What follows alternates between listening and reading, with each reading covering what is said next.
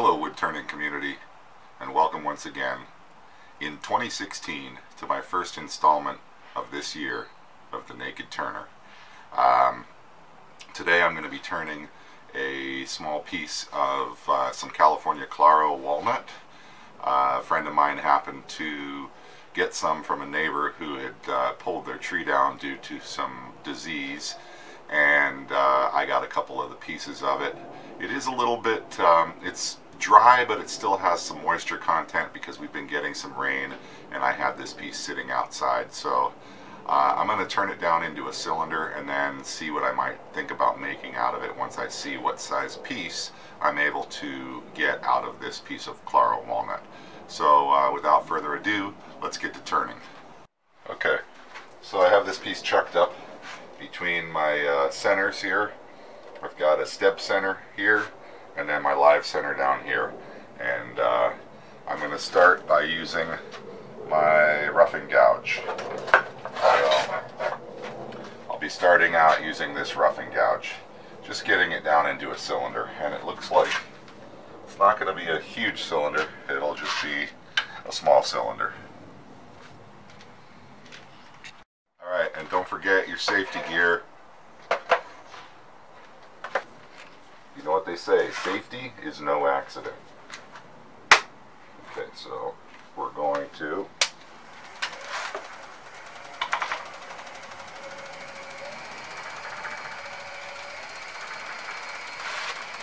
bring up the speed here to around 1,000 RPM. Everything's locked down.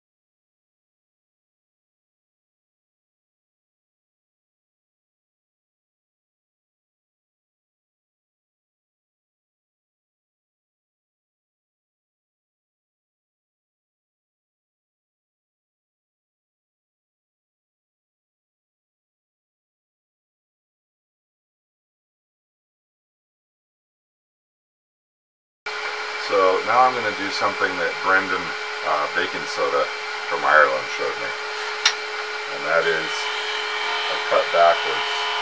So I introduce the cutting edge here, and I'm trailing my blade instead of leading.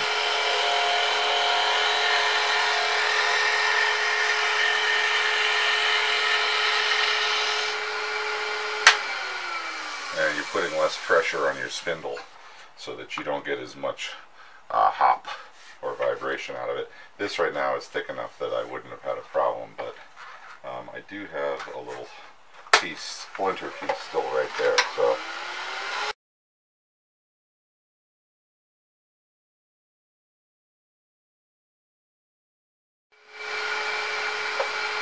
okay, coming in with my skew.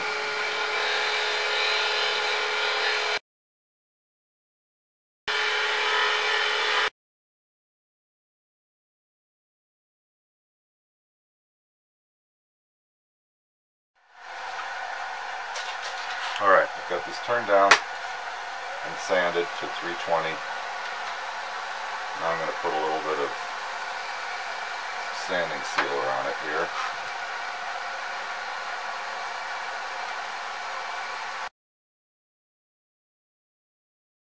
I wasn't sure what I was going to do, but now that I'm looking at it, I'm thinking maybe I'll try to make a real small flute.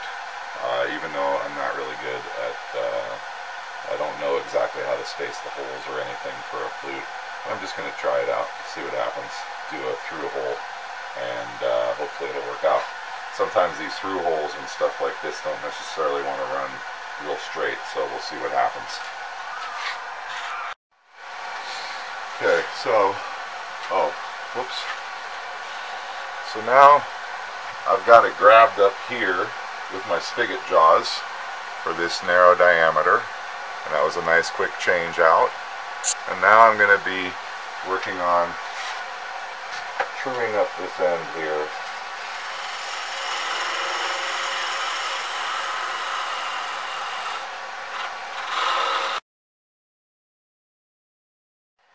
Okay, so I have a 5/8 inch Forstner bit set up here, and I'm just drilling in to this end as far as I can with my Forstner bit.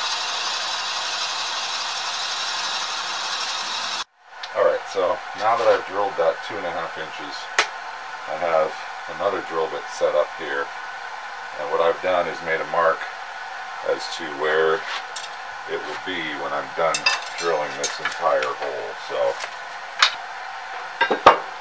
now I'm going to advance my tailstock.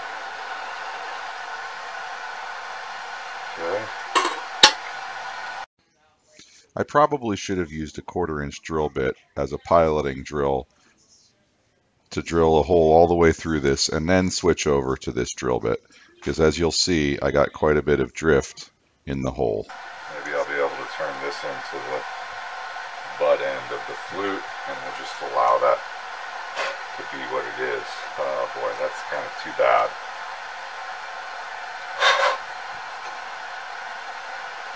Alright, well, that is what it is.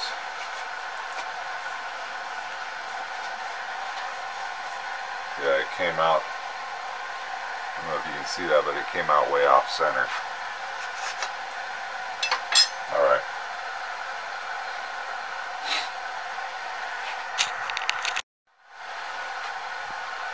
Okay, so now I'm taking my torch and burning the inside.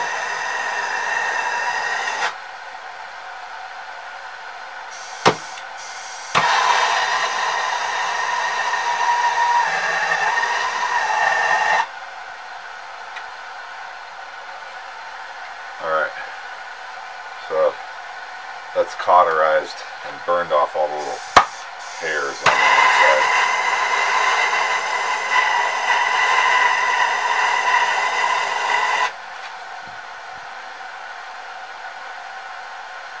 Alright, there we go.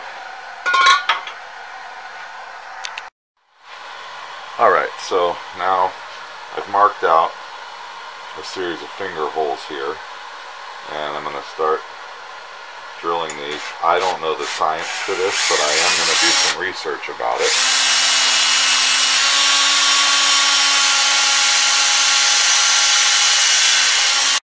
Alright, so my battery went out on me, but I just wanted to show you what I did. I drilled a series of holes, just kind of guessing on the sizes, with the mouth hole being the largest, and that one is about, what is that, maybe like a 7/16 hole, and then I have a series like a 5/16, 5/16, 5/16, 1/4 inch, 5/16, 5/16 hole, and I just kind of guesstimated where my fingers would be.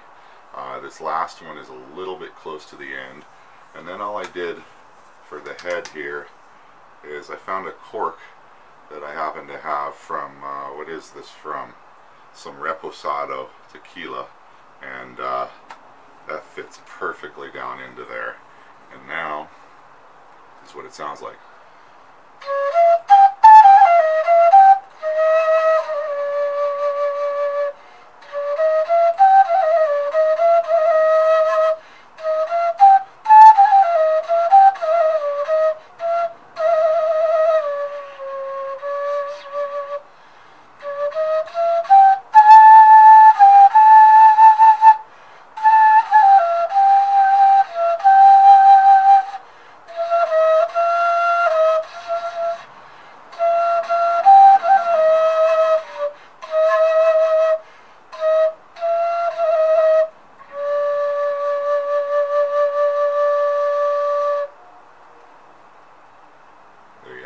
Finished flute. Thanks for watching another episode of The Naked Turner. I hope you enjoyed, If you're not a subscriber, please take the time to subscribe now. If you are a subscriber, or even if you're not a subscriber, please like and share my videos. It keeps me posting, enables me to make a tiny little bit of revenue stream from creating these videos. So I really appreciate it. Anytime that you like, share, comment, forward these on to your friends, it definitely helps me in my endeavor to continue making, hopefully, quality videos that you enjoy and are inspirational. Thanks again for watching.